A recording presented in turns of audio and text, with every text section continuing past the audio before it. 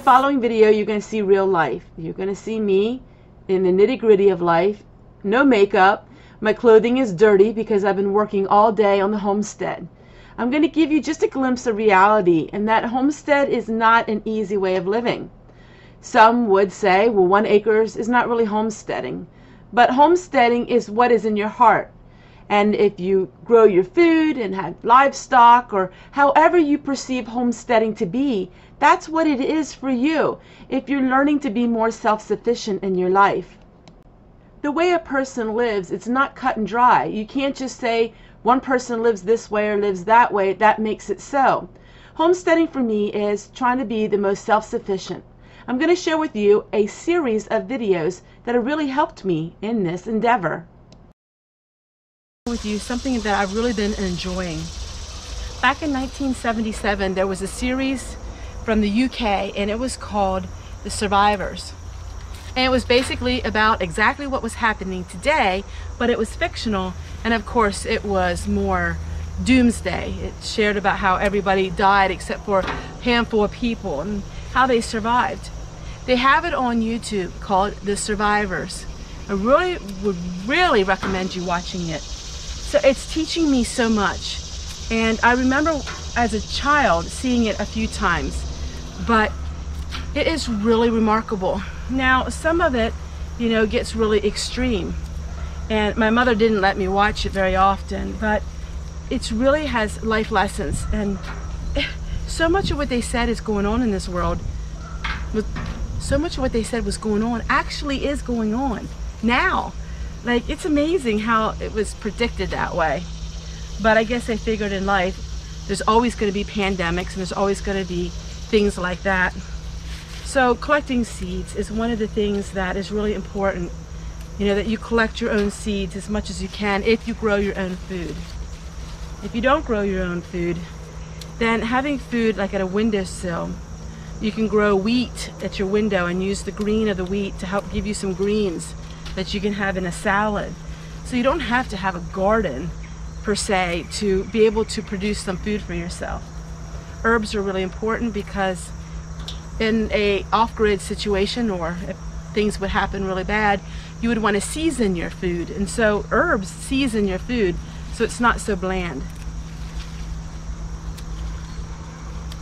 You know, in the Bible times, salt was so important, and in this series that they share, they were sharing how they can't find any salt, and salt they use to preserve a lot of things.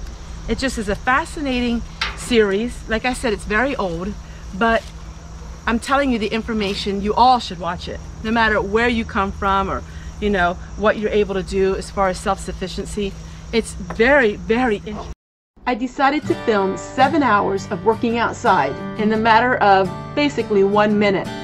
A little different editing, but I think you're going to enjoy it. What does 7 hours of homestead work look like? Well, here it is.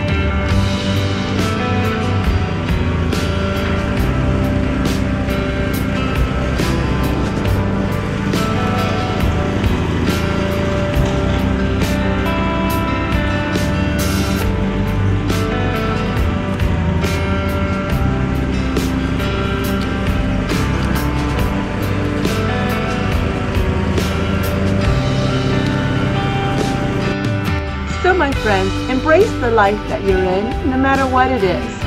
No matter your physical limitations or what circumstances you're living in today. Embrace them. And you know what? Like my mama always said, just take one day at a time.